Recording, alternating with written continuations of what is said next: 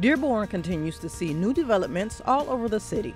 One important new facility is being built on the corner of the Southfield Freeway and Rotunda Drive.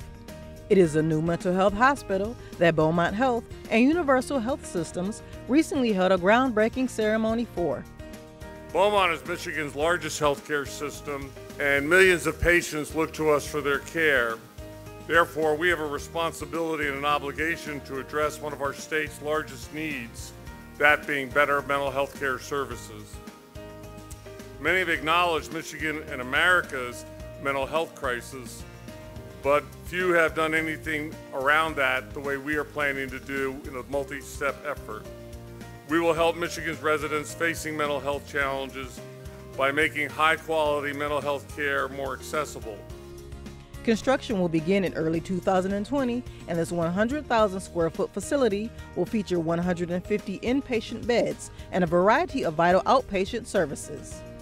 When this facility is complete, it will double Beaumont Health's capacity for inpatient mental health services.